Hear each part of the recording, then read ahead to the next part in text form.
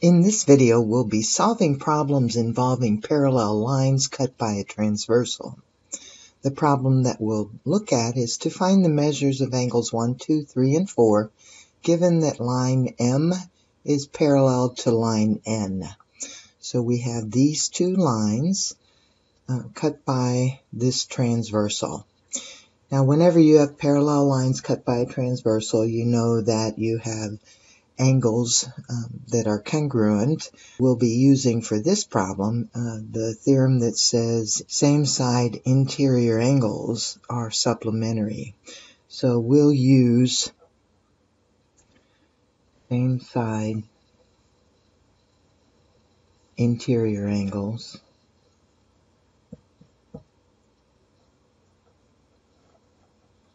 are supplementary.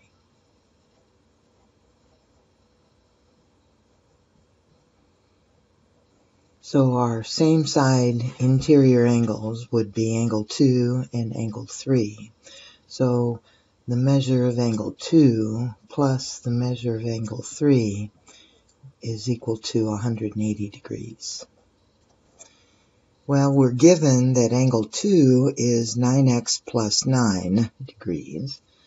So let's put that in there. Added 2, and then angle 3 is given as 7x minus 5 degrees, and those two added together is 180. So let's go ahead and solve this equation for x. We can combine like terms. 9x and 7x is 16x, and then 9 minus 5 is 4. To solve for x, let's subtract 4 from both sides. These will cancel, and we have 16x is equal to 176, and then divide by 16 on both sides. These will cancel, and x is equal to 11.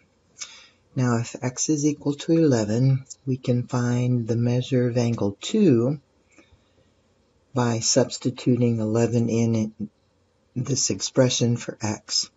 So we have 9 times 11 plus 9.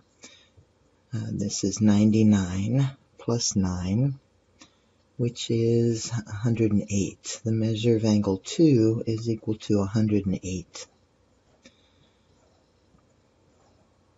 That's degrees. Now, because angle 1 and angle 2 are vertical angles, we know that angle 1 is also 108. So I'll just write that here. The measure of angle 1 is equal to the measure of angle 2, which is equal to 108.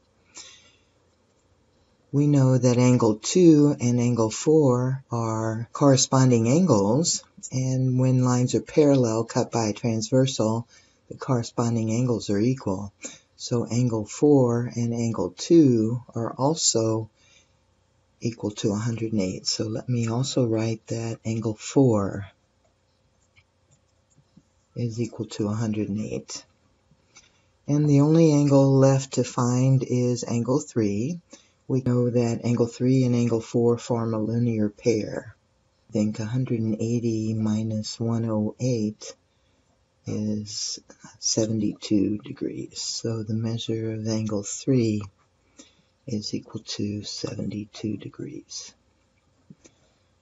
Now, if you had thought, let's sub in 11 for this expression, we could have done that and got measure of angle 3 equals 7 times 11 minus 5. So measure of angle 3 is 77 minus 5. Angle 3 is 72. So either way, we get the same answer.